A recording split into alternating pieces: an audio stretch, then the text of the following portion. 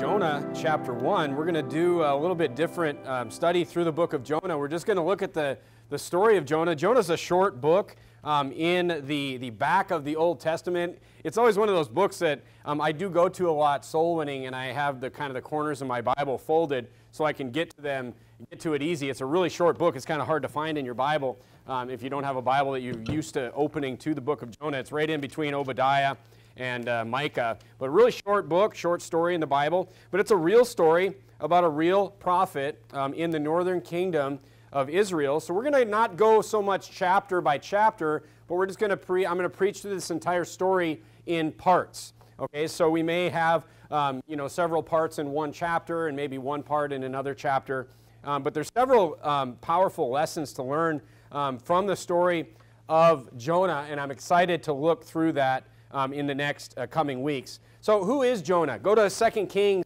chapter 14. 2 Kings chapter 14. The Bible does mention him one other place in the Bible. Look at 2 Kings chapter 14. So Jonah was a king, not a king. Jonah was a prophet in the northern kingdom of Israel during the reign of Jeroboam II, I guess you could call it. The second Jeroboam in the northern kingdom of Israel. So remember, the northern kingdom of Israel was they had wicked king after wicked king. They had several dynasties. It wasn't just son of son of son, father, son, father, son, father, son, like the lower kingdom of Judah to fulfill the messianic prophecy to David.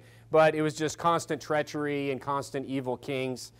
Jonah was a prophet in the northern kingdom during the last maybe 20 years before the northern kingdom was taken into captivity, or not even taken into, that's not even the right word, carried away by the kingdom or the empire of Assyria. All right, and Assyria is actually where Nineveh resides. All right, look at 2 Kings chapter 14, just an example here, and look at verse number 23. The Bible says, in the 15th year of Amaziah, the son of Joash, king of Judah. So many times the Bible will explain, hey, here's the timeline. It's kind of explaining who the kings are in reference to who the king of Judah is and who the king of the northern kingdom of Israel is. It says king of Judah, so Joash was king of Judah.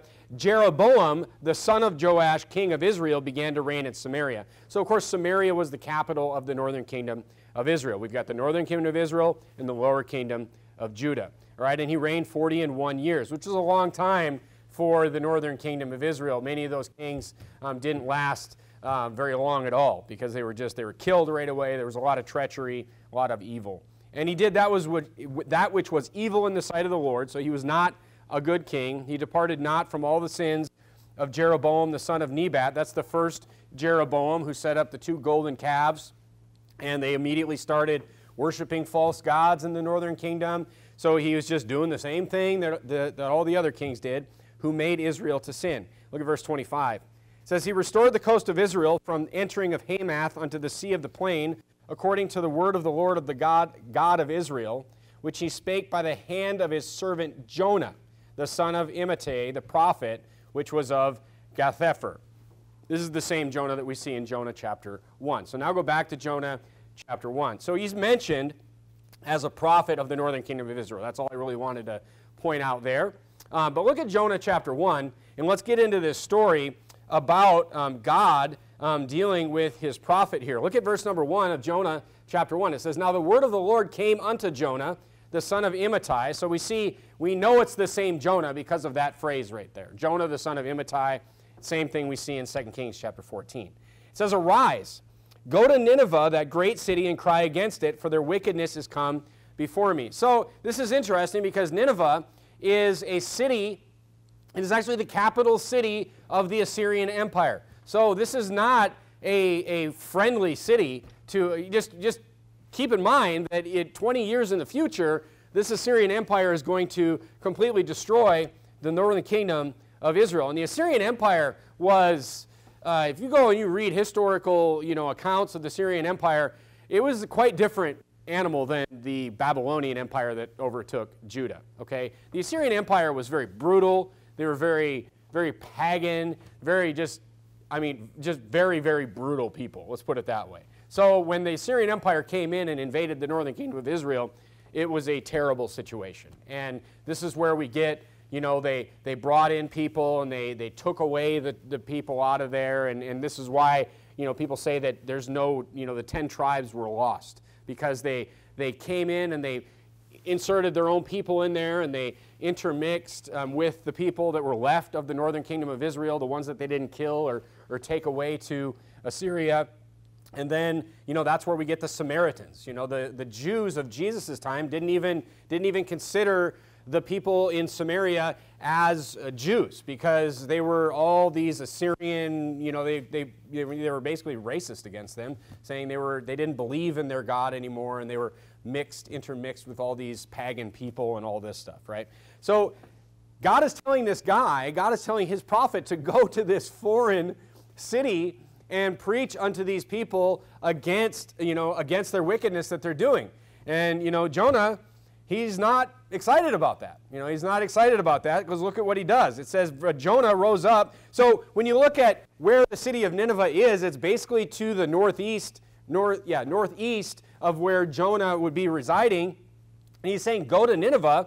And in verse number 3, it says, Jonah rose up to flee unto Tarshish from the presence of the Lord, and went down to Joppa. Remember, down, he's going down to the coast. So he's going down in elevation to the coast, and he found a ship going to Tarshish, so he paid the fare thereof and went down into it to go with them unto Tarshish from the presence of the Lord. So he goes southwest, he's supposed to go northeast. So he literally runs away from the situation and runs away from God telling him to go and do this thing that God told him. The word of the Lord came to him, and he ran the other way.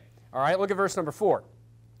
It said, but the Lord sent out a great wind into the sea, and there was a mighty tempest in the sea, so that the ship was like to be broken, meaning the ship was being tossed around. Here we have another, terrible ship situation. And the mariners were afraid, and they cried every man to his God, and cast forth the wares that were in the ship into the sea, to lighten it of them. But Jonah was gone down in the sides of the ship, and he lay and was fast asleep. The shipmaster came to him and said, what meanest thou, O sleeper? Arise, call upon thy God, if it be so that God will think upon us, that we perish not. And they say everyone to his fellow, come and let us cast lots, that they may know for whose cause this evil is upon us. So they cast lots, and the lot fell upon Jonah. Now you say, what's this all about, casting lots? Well, casting lots is actually something that was used even by the priests to have God make a decision. So it's not like they're gambling here. You know, they're not throwing dice, all right? They're not gambling for money. They're casting lots, and God used this to communicate with them. They're basically, what is casting lots? It's like drawing straws, right? It's basically they're letting randomness, or, in this case, God make this decision on who the person that's bad is. And they said unto him, tell us, and it fell upon Jonah. Jonah pulled the short straw, and they're like, aha, he's the problem, all right? And he said unto them, and they said to him, tell us, we pray thee, for whose cause this evil is upon us? What is thine occupation, and whence comest thou? What is thy country, and of what people art thou? And he said unto them, I am a Hebrew, and I fear the Lord, the God of heaven, which hath made the sea and the dry land. Then the men were exceedingly afraid, and said unto him, why hast thou done this? For the men knew that he fled from the presence of the Lord, because he had told them. So these men on this ship, they believed in all these different other gods and all these things, but they believed the story that Jonah told them, and Jonah explained the entire story to them, that God told him to do this thing and that he didn't do this thing. And they're like, well, if he's the God of the land and the sea and he's the God of heaven, why wouldn't you have listened to him, is what they're saying. Because now look at us. Now look at this situation that we're in. He explained it to him. Then they said unto him, what shall we do unto thee, that the sea may be calm unto us? For the sea wrought and was tempestuous. And he said to them, take me up and cast me forth into the sea. So the sea shall be calm unto you, for I know that from my sake this great tempest is upon you. So Jonah, he doesn't argue with them. He doesn't argue with he explains Jonah knows why this is happening. He knows why God is upset at him. And he's like, just throw me in the sea. He's guilty, and God will, God will not destroy you because he's trying to get to me. But nevertheless, this is interesting here.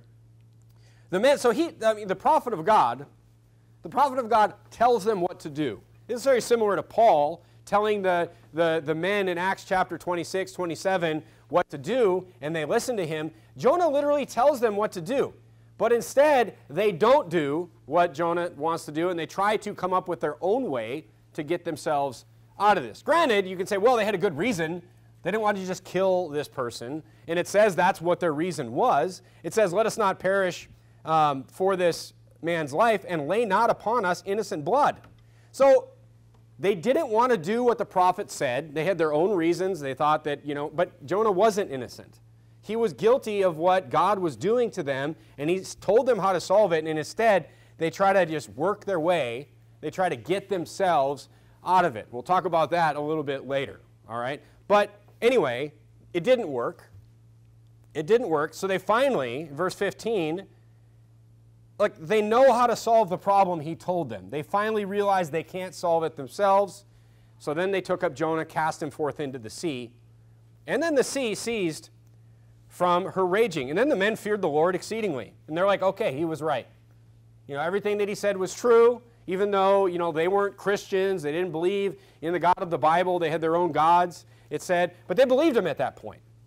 All right, now we're going to stop right there, and we're just going to look at this first part of the story where Jonah gets a clear direction from God. The prophet gets a clear direction from God.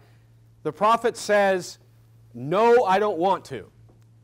And he goes his own way, and God just chastises him and puts him into this terrible storm that looks like it's going to cost him and many other people their lives. Okay, now we know, if you've heard the story, we know, and we're going to look at the rest of the story in coming weeks, we know that God did not kill Jonah, that God was just trying to bring Jonah back into where God wanted him in the first place. But the point is that God called Jonah, and Jonah didn't listen.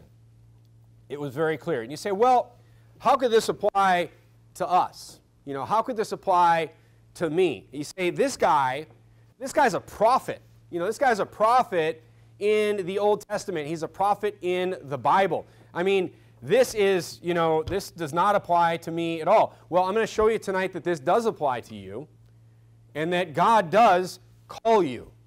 God does call you in many different ways. And if we don't pick up the phone, the results in our lives will be similar to what Jonah is dealing with here. You say, how does God call me? I'm not a prophet. Turn to 1 Timothy chapter 2. I could go on for hours and hours on how God calls you in your life. I'll just give you some major milestones that God calls people. All right? So I'm going to give you some milestones that God calls you in your life. All right? Look, and this is also going to, just by way of looking at the Bible, this is also going to disprove Calvinism, that God, created certain people to be saved, and he created certain people to be damned. I mean, that's just going to be a result of something that you see from the sermon tonight, even though that's not the point of the sermon. So the question is, how does God call me? How does God call you in 2023 as Bible-believing Christians? Well, first of all, if you're here tonight and you've believed on the Lord Jesus Christ, if you're saved, God has called you. God has called you, and you have answered that call. Look at 1 Timothy chapter 2. You say, well, God called me? God called me? Well, first of all, when you got saved and you look back at your salvation, don't you feel like that you answered a call when you got saved? I think this is like how people kind of misinterpret this, and maybe some people that are even saved fall into this idea that God only calls certain people. But look what the Bible says in 1 Timothy chapter 2, verse number 3. The Bible says that God, he's making this phone call to everybody. God is calling everyone to be saved. I mean, he's calling, it's just not everybody's answering. It says, for this is good and acceptable, verse 3, in the sight of God our Savior. Look what it says in verse 4. It says, who will have all men to be saved and to come to the knowledge of the truth. For there is one God and one mediator between God and men, the man Christ Jesus. That means that it is God's will for all men to be saved. Turn to Romans chapter 1. Turn to Romans chapter 1. In John 3:16, the Bible says, whosoever. That means anybody. whosoever shall believe in him. I mean, the Bible, it says anybody that does this. And if you combine that with 1 Timothy chapter 2, it's literally saying that God, it's God's desire, it's God's will that everyone would trust on Jesus. It's very simple. Look, it's not God's fault that everyone is not going to trust in Jesus. Okay, look at Romans chapter 1. Look at Romans chapter 1. You say, how does God call people to salvation? How does God call people that don't have the Bible, that don't have, all the advantages of someone that was just raised in a Christian home, all these things? How does God call those people? Well, God explains to us how he calls everyone. He explains the two things that everybody gets. This is the answer to the proverbial question or the metaphorical question about what about the kid in the Amazon forest or whatever, right? That's never even heard of Jesus, right? This is what people will say. Well, every single person, including the kid in the Amazon forest or wherever else, has these two things. Look at verse number 20 of Romans chapter 1. The Bible says, for the invisible things of him from the creation of the world are clearly seen, being understood by the things that are made, even his eternal power and Godhead, so that they are what? They're without excuse. That's saying that everybody can look around and they can see how powerful God is through the creation that he's put in front of them, especially the person living in the rainforest or whatever. I mean, you can look around, you can see the creation, you can see when we look out into the heavens, as the psalmist said, we look into the heavens and we see the stars and we see the universes and we see the galaxies. And what does that show us? What does that show us with our heart that we have, our conscience that we have? That shows us the power on the eternal Godhead.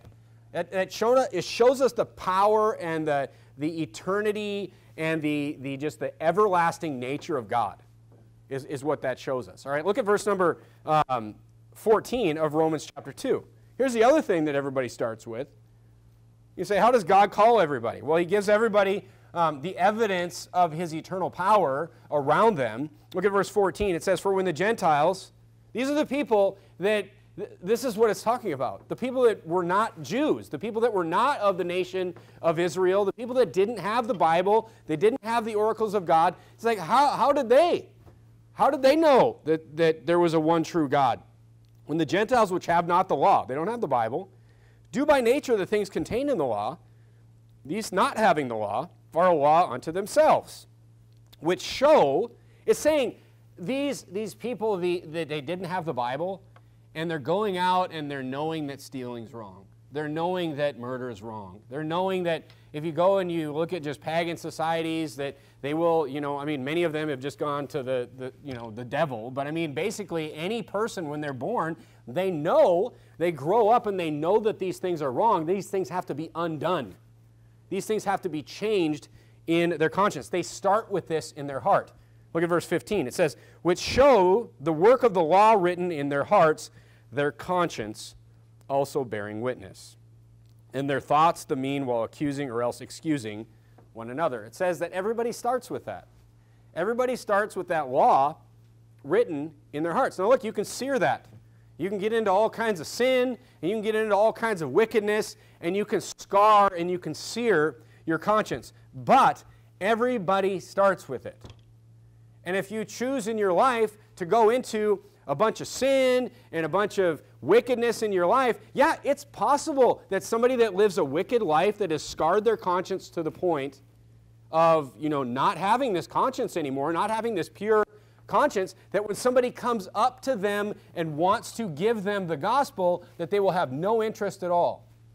But that does not mean God did not choose that person, that God did not call that person. It means that that person did not protect that perfect, pure heart that God gave them. Just like we talked about children a couple weeks ago. Children have that pure heart. Children have that desire to seek the Lord. That's why you see that. That's why you go out soul winning and you go out and you see kids come to church and they just love it here. But it's their parents many times with the scarred conscience and the wickedness that they're into that are like, no, we're not going to church. Please, please, please, please, please take us to church. but it's the scarred conscience of the older people that will stop that. But that's why Jesus said, you know, as such are the kingdom of heaven. Talking about that purity of children. He's talking about Romans chapter 2, verse 14 and verse 15. That perfect law written in their heart. Look, you can break that. You can wreck that. And you do that through sin. But it doesn't mean God didn't call. It means that, you know, someone that doesn't get saved or doesn't accept the gospel, it means that they've damaged what God gave them. And they've done it through, it's always the same every time, it's through sin in your life. All right, so that's the first call right there, but we've all answered that call, hopefully. Everyone's saved tonight, so we've all answered that phone call. You say, what other phone calls are there? Well, how about this one? Just the call to get to church. The call to, you know, get into a Bible-believing church. The Bible says in Hebrews 10:25, to not forsake the assembling of ourselves together, as the manner of some is. So the Bible tells us, hey, get into church. That's the Bible telling you, that's God calling you to get into a local assembly of believers and, you know, start learning the Bible. That's a call right there. And from that call, you're going to realize that from each of these calls, many other calls come. You're going to start to realize there's many other calls in your life. Once you do get into church, once you do get plugged in, once you do start realizing what the Bible has to say, you're going to start realizing, oh man, there's a lot of things that I should be doing. There's a lot of things that I'm called not to do. But church is the beginning of that. That's why it's so important when somebody gets saved that they just get plugged into a church. They get plugged in. It may not even feel right at first if they've never been to church before. But they get saved, they need to get plugged in so they can know what God wants for them in their life. I've never had anyone tell me, soul winning, after they got saved, I've never had anyone tell me that, you know, they want to waste their life. That they don't want to do anything with their life. They just want to, you know, they just want to take this one life that they have and just have it be worthless. But you're going to see tonight that that's exactly what a lot of Christians do. Is they just live a completely worthless life. So look, church and attending a local church that is preaching the actual Bible, it's a call. It's a phone call that you are called to pick up. Turn to Acts chapter 8. Here's another one. After you get saved, baptism. That's a call. That's what, you know, that's when you start learning things about the Bible. You start learning, what does God want from me now? Now I'm saved. God gave me this gift of everlasting life. What does He want from me on this earth? Baptism is like the first one. Look at verse number 36 of Acts chapter 8. Philip preaches the gospel to this eunuch, and as they went on their way, they came unto a certain water, and the eunuch said, he's gotten saved. He says, here's water, what doth hinder me to be baptized?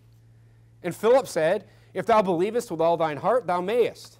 He's like, if you're saved, is what he's saying there. Because what does believing with all your heart do? That's how you get saved. And he says, I believe that Jesus Christ is the Son of God. And he commanded the chariot, verse 37 is missing from every modern Bible, by the way, imagine that. And he commanded the chariot to stand still, and they went down both into the water, both Philip and the eunuch, and he baptized them. So the eunuch answered that phone call. All right, that's where, Acts chapter 2 and verse 38, where Peter says, repent and be baptized, every one of you, in the name of Jesus Christ. He's saying, repent and be baptized, but he's saying, repent means, like, turn from unbelief to belief. So that one word is saying, get saved. And then literally Peter is including baptism as like the first thing that you should do. He's like, get saved and get baptized. So look, that's answering a call. So you're being called. You're being called for that. That's what you have to understand. How about this one? Turn to Psalm chapter 119. If you open your Bible right in the middle, you'll more than likely fall in the book of Psalms. Psalm chapter 119 is the longest book in the Bible, and it is almost completely about just reading and learning the Word of God and loving the Word of God. Look at Psalm chapter 119. It's all about God's Word. Here's another thing that you're called to do. Look at Psalm chapter 119, verse 18. Psalm chapter 119, verse number 18. Psalm 119, verse number 18. We're talking about what is God calling me to do? Yes, He called the prophet Jonah. to go to Nineveh and preach a very specific message against this city, but what's he calling me to do? Look what he's calling you to do in verse number 18. Open thou mine eyes, that I may behold wondrous things out of thy law. So here's a call to read your Bible. Here's a call to read the Word of God. Look, don't just come and just listen. Look, come and listen to preaching, but go home and read your Bible. Go home and have a Bible reading time in your life and read a chapter or a few every single day. Look, if you're saved, you need to read your Bible cover to cover one time as soon as you possibly can. You should set a goal. If you're recently saved and if you've just never done that, you should do that this year. It is easy to do in 1 year. I mean, you can read the Bible 4 times in a year. That's kind of aggressive. You got to kind of read an hour and a half a day or so. But to read your Bible cover to cover in 1 year is not that hard to do. There's schedules to do it. If you want a schedule, I'll give you a schedule to read your Bible cover to cover in 1 year. And you know what's going to happen? You're going to see wondrous things out of thy law. And you know what those wondrous things are going to open up to you? More calls. It's going to open up things to you in your life like, oh man, God wants me to do this. Oh, I should be doing this. Oh, I shouldn't be doing this. And it's just going to, every single time you read through your Bible, you will find more wondrous things. I don't care how many times you read the Bible, you will just keep finding wondrous things in the Bible, which are basically more calls from God. Because look, this is what God wants for us. This is what God wants us to do. This is the phone call right here. And these wondrous things will just keep coming out to you. I mean, the Bible is not going to read itself. I mean, you can't just sleep on your Bible and then just get better at, knowing what the wondrous things in the Bible are. You actually have to read it. All right? So listening to preaching is great, but you should be reading the Bible every single day, and it will show you what God wants. How about this one? Turn to Mark chapter, actually you turn to 2 Corinthians chapter 5. I'm just giving you some milestone calls. All right? I'm just giving you some examples of, God's calling you. God's calling you for things in your life. In Mark 16:15, it's a very famous verse in the Bible. Jesus says, go ye into all the world and preach the gospel to every creature. Very famous verse in the Bible, very easy to understand. He's telling the disciples, you're going to 2 Corinthians chapter 5, he's telling the disciples, he's like, hey, go out and preach the gospel now. That's your job. Look at 2 Corinthians chapter 5 and verse number 18. 2 Corinthians chapter 5 and verse number 18. The Bible says, "And all things are of God, who hath reconciled us to himself by Jesus Christ, and hath given to us the ministry of reconciliation." Now that's interesting. He says it again in verse 19. He says, "To wit, that God was in Christ, reconciling the world unto himself." So Jesus Christ did the reconciling, meaning he made it right. He's the one that reconciled the world to God. All right? He's the one that paid the price. He did the reconciling. He gave the proper payment for the sin debt of the entire world. But that ministry, what do you mean the ministry? Telling people how to connect with that gift is up to us. That ministry of reconciliation, telling people about that and how to receive that free gift and about that reconciliation that has actually happened, that's on you. That's on everyone that is saved. That's literally like the first work, the first real ministry that every saved believer is to have. And this is the one that nobody's doing today. This is the one that you'll find, churches out there that maybe they have the right gospel, but they're not doing this. They're not going to go out and they're not going to preach the gospel to people. Because it's that word of reconciliation. Look at those last 3 words of verse 19. It says, he committed unto us the word of reconciliation. You know what the word of reconciliation is? It's the gospel. That's what we're doing. We go out today and we find somebody that wants to know how to get to heaven. We preach to them the word of reconciliation. We preach the gospel. There's all kinds of calls, folks. There's all kinds of, just growth in the Christian life, and these are all calls that God is making to you through His Word. And, here's the thing about Christians that most Christians, many Christians, will never really know their true potential that God had for them on this earth. God knows what your true potential is, because God knows every single individual who's saved. He knows what they can do if they just listen to the calls that He's giving them. But this is how you know, folks. You answer one call, and then you hear the next call. Another comes in, you answer that one, and then just more and more open themselves up to you. Look, you don't know everything when you get saved. I mean, you don't get saved. Somebody doesn't give you the gospel, and all of a sudden you know everything God wants for you in your life. That's not how that works.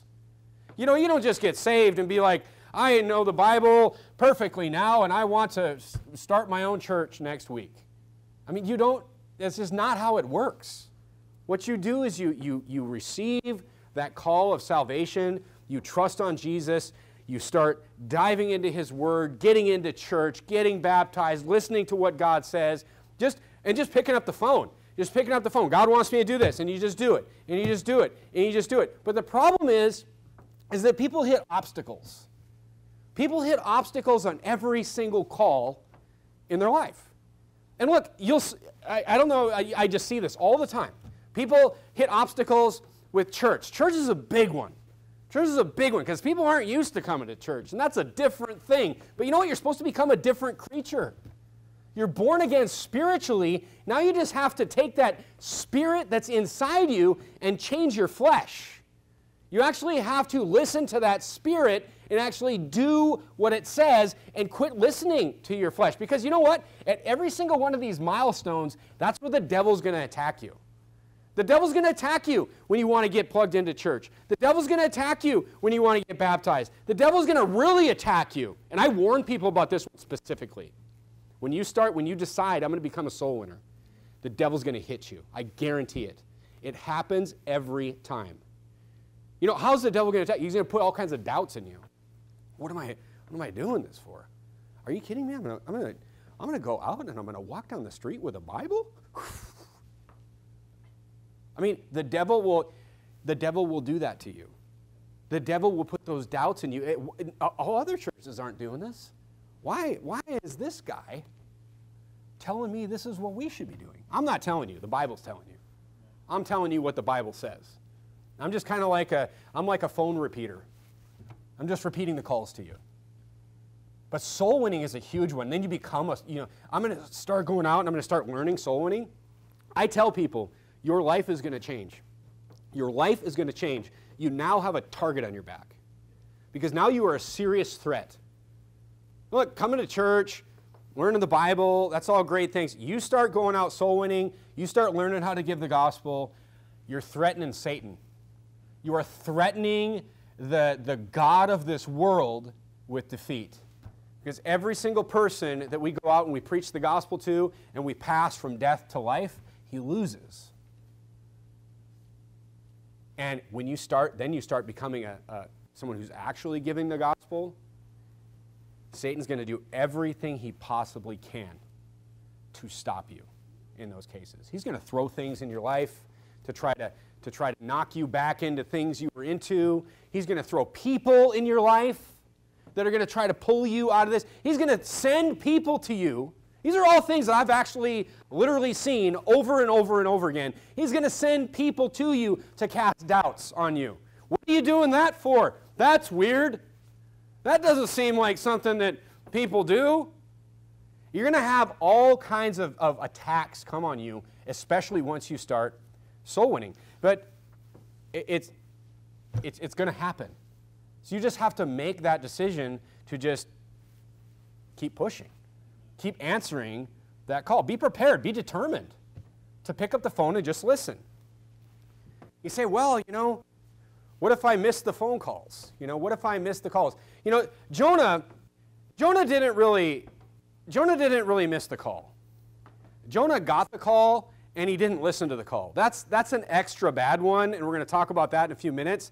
But just think this, Maybe you got saved later in life. I got saved later in life. Maybe you got saved later in life and you're like, you know what, there was a lot of calls in my life that I missed. There was a lot of things that I didn't answer in my life. But look, here's the thing, if you don't answer, God will chastise. If you're saved and you don't answer the calls that God gives you, God will chastise you. Turn to Luke chapter 47. Turn to Luke chapter 47. Luke chapter 47. I'm sorry, Luke chapter 12, verse number 47. Luke chapter 12 and verse number 47. So look, if you don't answer the call, God will chastise. If you do answer the call, Satan will attack. You're like, oh man, this doesn't sound good. Look at Luke chapter 12, and look at verse number 47. See, it's worse if you're Jonah, though. It's worse if you know that God's calling. So, that I hate, if there's a downside of this church, this isn't a downside, but if there's a downside of being a growing Christian, it's that you're going to know. You're going to know because the Bible's being preached, and you're going to know what those calls are. So you're not going to be somebody that can say, I just didn't know, because I'm going to tell you. Look at verse number 47. It says, "And that servant which knew his Lord's will and prepared not himself, neither did according to his will, shall be beaten with many stripes." This is Jonah. This is Jonah, and this is you. If you know what you're supposed to do, but you just say, no, I'm going down to Joppa. No, I'm going to Tarshish, I'm running away. And look, this will be you. And look, I'm sorry to break it to you, but you can't become unsaved. You can't get out of this. This could be you for the rest of your life.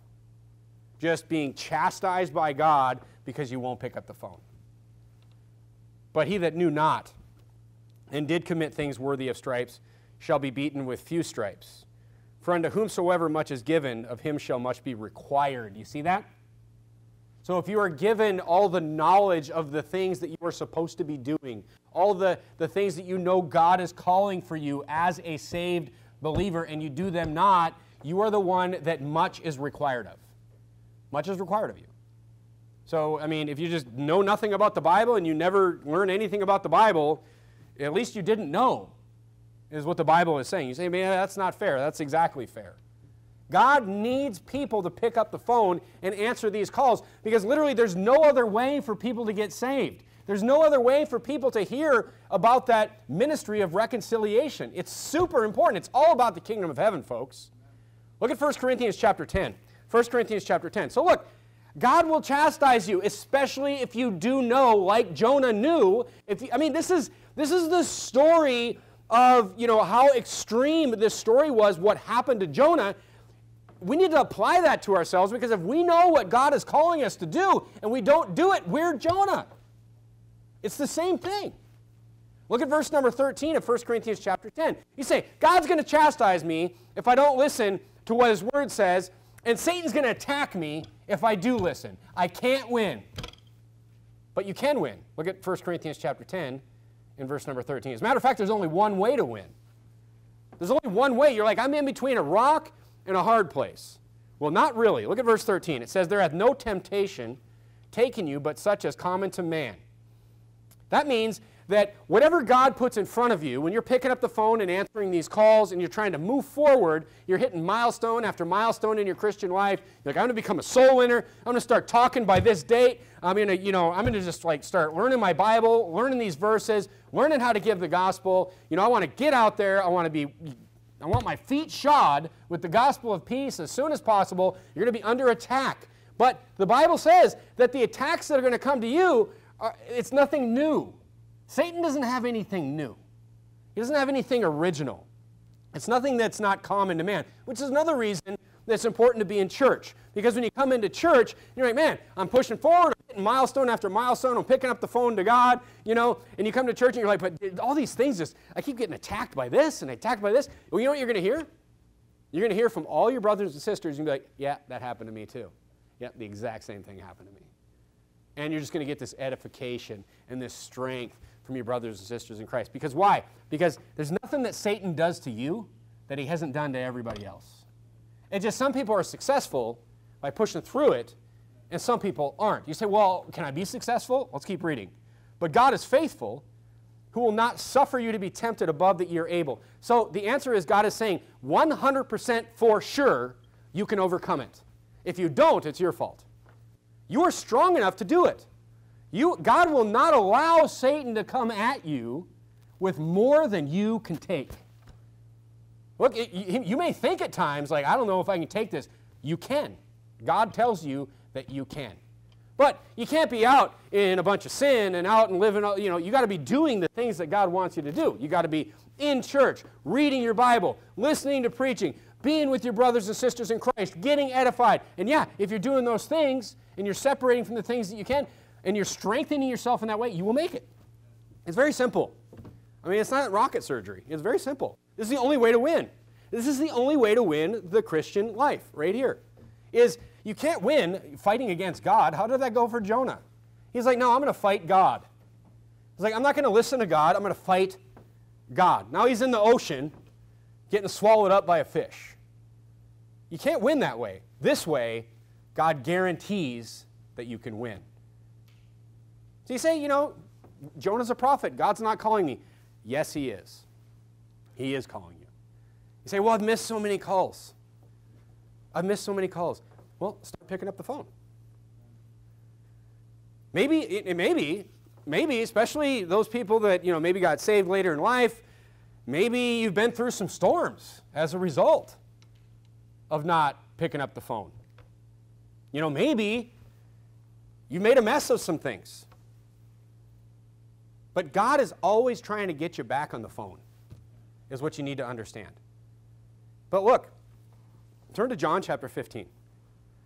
God is trying to get you back on that phone line so you can be fruitful. But you're like, I've made such a mess of things. I didn't answer the phone for years. I went my own way, and I got this big, tangled ball of a mess. First of all, and this is why, I preach the whole Bible. We want the kids, the next generation, to just listen the first time. You know why? You know why we want the kids to not go through that? There's this wicked, un-Christian, unbiblical philosophy out there, like you need to just let these kids go out and sin and experience things, and what people mean when they got to go out and live life. Yeah, they got to go out and experience sin. Wrong. That is evil, wicked, and has nothing to do with the Bible. Plan A is always the best. Plan A is always the best. But you know what? God always has a plan B, and a plan C, and a plan M, and a plan S, and a plan Y for you. God always has something. And yeah, you know what? Plan A is always the best, and maybe if you don't listen to the first 150,000 phone calls in your life from God, maybe there's not that many options. Maybe, your options are just to get in a church and be of service in that church in your life. Be of service to someone in a ministry. Maybe you've gone and messed up your life to a point where you could never be qualified to be a pastor. But maybe that's plan D is something else for you, is to support a ministry, support a pastor. Look at John chapter 15. Maybe it's just to be a blessing, just to be a soul winner to a ministry. Look at John chapter 15, verse number 2. Now, John chapter 15, we see this great analogy. We see this great analogy here of God wanting a Christian to be fruitful. So we see someone who's not, the extremes. Here's the spectrum. The spectrum is no fruit and fruitful. And people will take this and mean, it's an analogy comparing you to a branch and talking about, the difference between someone who is not fruitful and someone who is fruitful. Look at verse 2. It says, every branch in me that beareth not fruit, he taketh away. This is I have written next to my Bible, Saul, here. Someone that's he was just a train wreck of a Christian. Just a complete wreck of a Christian. God literally took him off this earth. He took him away. He didn't take away his salvation, but Saul was chastised his entire Christian life. And it ended in his death. I mean, train wreck. But look at the next one. And every branch that beareth fruit, now this is so interesting right here. So we see unfruitful Christian. Look, there's a lot of unfruitful Christians, folks. The majority of Christians are unfruitful. But one that beareth fruit, look at this, he purgeth it. Like, oh, that it may bring forth more fruit. You know what God is saying there? He's saying a Christian who decides to grow in his Christian life, God is going to continually prune you, is what the Bible is saying. It's like he's gonna come after you, and he's gonna follow you, and he's gonna make sure that you don't, you got a branch that's coming off, that's going off into sin. He's gonna chastise you. Why? To get you back into that ideal fruitful state. He wants you to bear more fruit. So the Bible is saying here is that he's going to keep calling you and calling you and calling you and calling you and chastising you when you need it, just to make you, why? More fruitful. Look at verse, it says, now you're clean through the word which I have spoken unto you. How's he going to do that? Through the Bible, through you reading the Bible, through you coming to church, listening to preaching. Abide in me and I in you. As the branch cannot bear fruit of itself, except it abide in the vine, no more can ye except ye abide in me. Abide in me. Who's that? Jesus. The Word become flesh. Abide in the Word of God. I am the vine, ye are the branches. He that abideth in me, and I in him, the same what? It's not talking about salvation. The same bringeth forth much fruit. For without me, you can do nothing. Can we get anybody saved without the Word of God? Nope. If a man abide not in me, he is cast forth as a branch and is withered, and men gather them and cast them into the fire, and they are burned. And people will be like, see, you go to hell. It's like, no, it's an analogy talking about sticks. It's talking about branches, sticks. Talking about a stick, a Christian that is not abiding in God, that is not listening to the Word, that is not doing anything, that is not bearing fruit, is worthless. What do you do with a worthless branch? You burn it.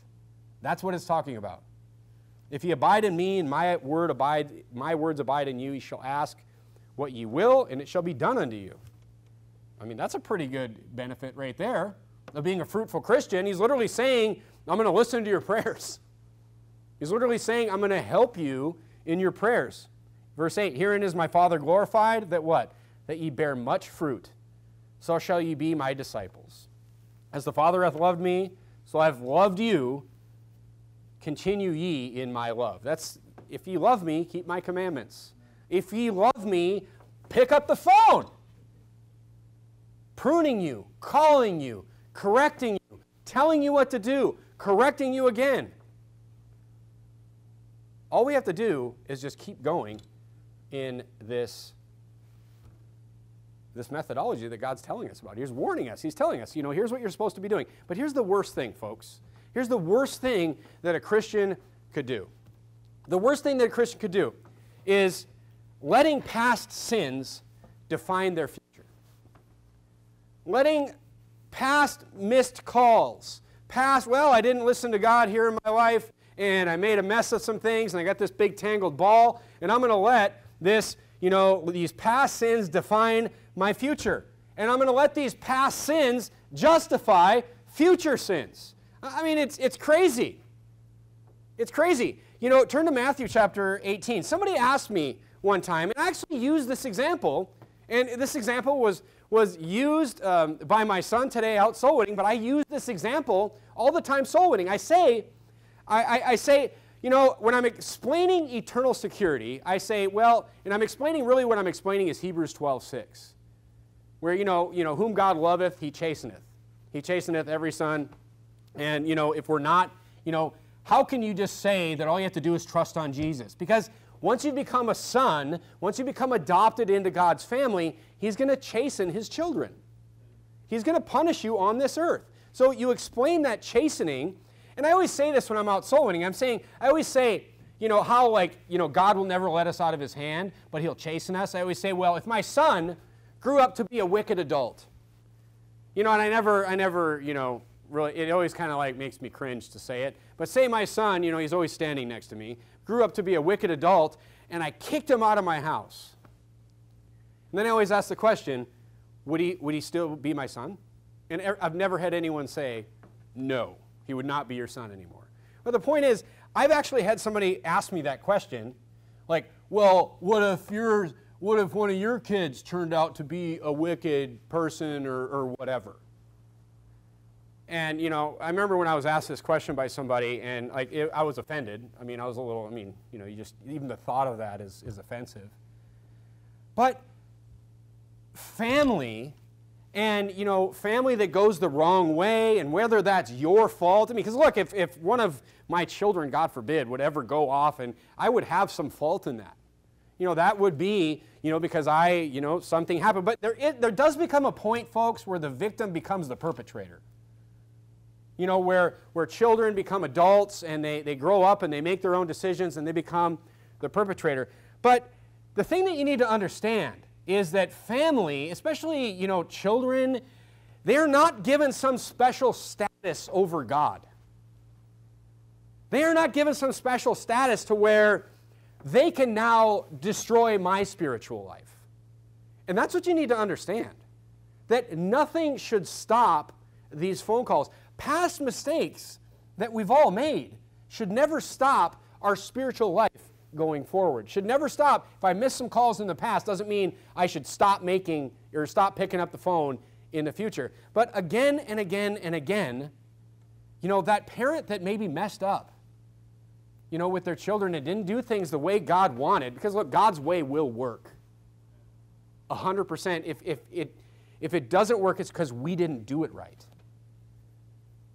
I mean, I've seen parents literally sacrifice other children for certain children. Sacrifice the spiritual lives of their more spiritual children for a child that's not spiritual at all, that's into sin and wickedness.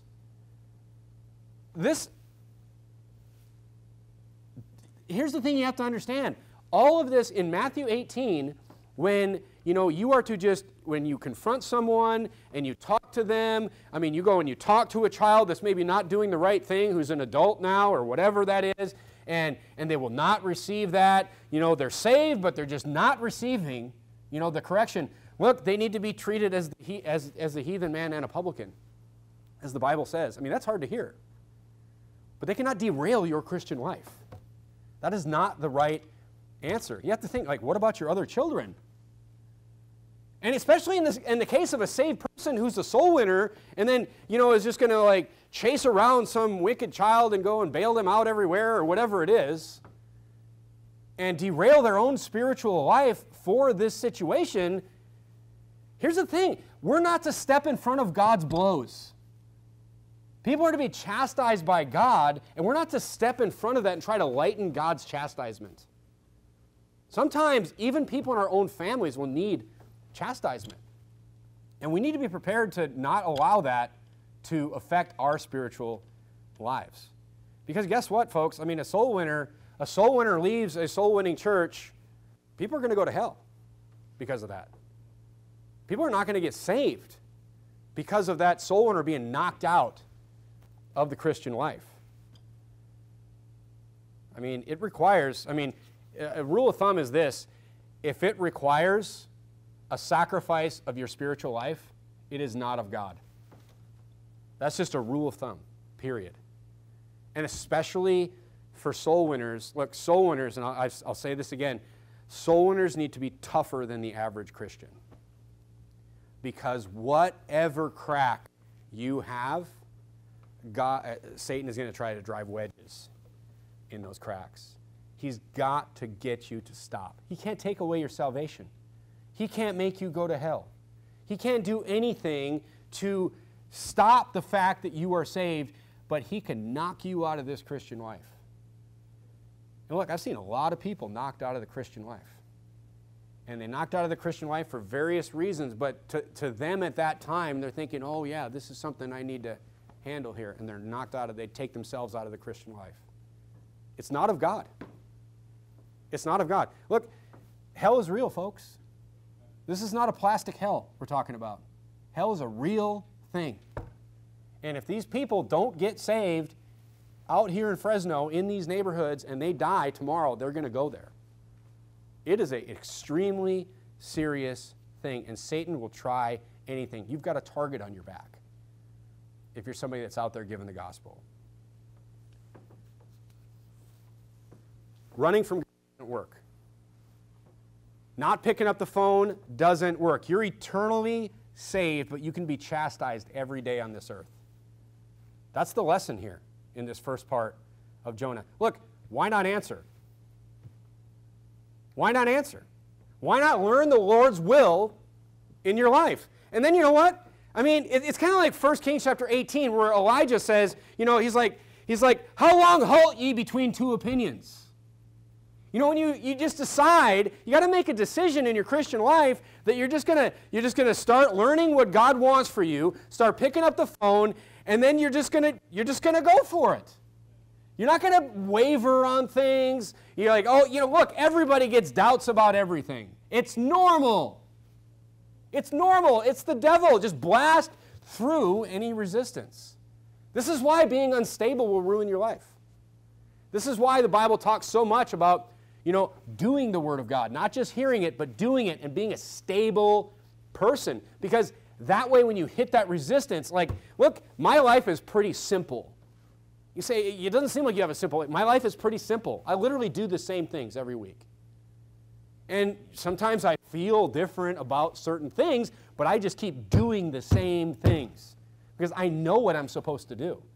And you just keep just blasting through any resistance. Just make a decision. You know, follow him. That's what he says. That's what he says in 1 Kings chapter 18. If the Lord be God, what is the next thing he says? Follow him. Just make a decision. If Baal be God, follow him. But you all know that already, that Baal's not God. The Lord be God. If this Bible is true, which you know, it's true. It's how you got saved. Follow it. Pick up the phone. Blast through any resistance. Look, it just answer calls in your life. Running from God does not work. And being part of this church, you are going to know what God wants for you. For sure, you are going to know.